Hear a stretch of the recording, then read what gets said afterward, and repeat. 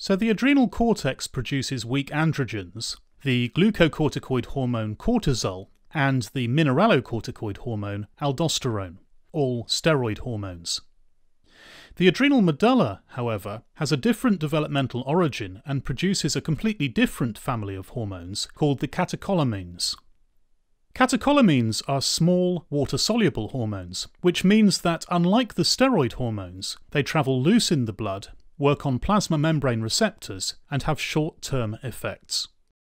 The family of catecholamines includes dopamine and noradrenaline, but these usually work as neurotransmitters rather than hormones. They're not secreted into the blood by the adrenal medulla in significant concentrations, so they don't have a very important hormonal effect. Instead, the key hormone which is released by the adrenal medulla into the bloodstream is adrenaline, which in America is known as epinephrine. The adrenal medulla is stimulated to secrete adrenaline into the blood by the sympathetic nervous system. Sympathetic fibres travelling from the spinal cord reach the adrenal medulla and stimulate the cells there, which release adrenaline in response. Adrenaline then can be seen as the hormonal arm of the sympathetic nervous system, complementing the neural arm represented by the other sympathetic nerve fibres which travel around the body. Those other nerve fibres release noradrenaline, or norepinephrine if you're American, directly onto the target cells. So noradrenaline is a neurotransmitter, while adrenaline from the adrenal medulla is a hormone.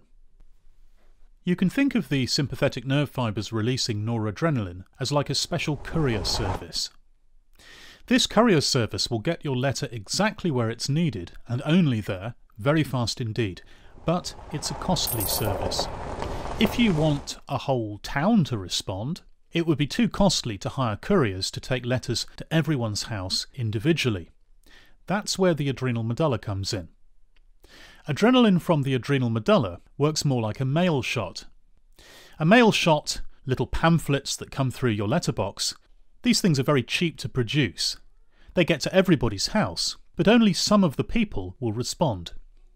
In biological terms, the courier service represented by the sympathetic nerves is targeted because the nerve fibres go to particular organs, but costly because you have to send action potentials down those nerve fibres in order to release the noradrenaline from the nerve terminals.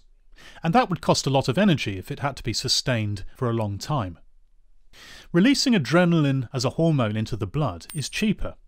It's released in very small concentrations, and it will remain in the blood for a few minutes, stimulating any cell which has receptors for it, and getting all of the appropriate organs to respond at once. Except for the brain, of course, because adrenaline is a water-soluble hormone and it doesn't cross the blood-brain barrier.